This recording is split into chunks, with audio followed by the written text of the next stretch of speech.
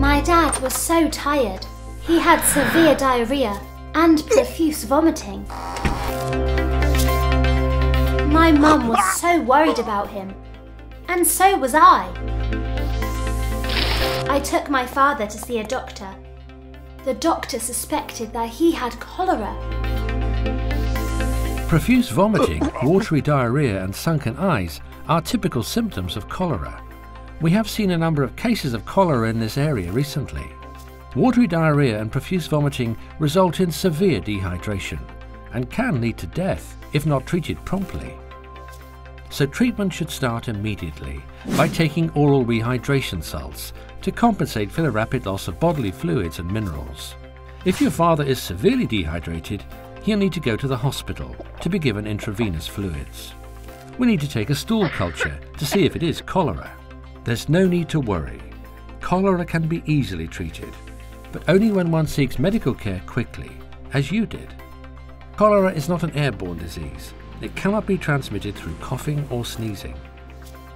The bacteria that causes cholera is found in the feces of infected people, and infection may be spread through flies contaminated with a patient's feces or leakage from sewage contaminated with the bacteria that infiltrates drinking water or contaminates food. After learning more about cholera and how it spread, I decided to educate others about the disease and support them in their fight against cholera.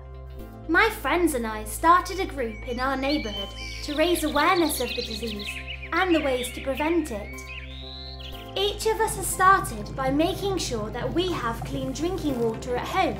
We now boil water for 2 to 3 minutes before drinking it. Or sterilisation tablets can be added to water.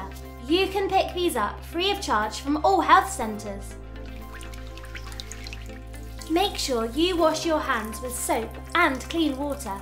You should wash all fruit and vegetables properly with safe, clean water before eating them, and peel them whenever possible.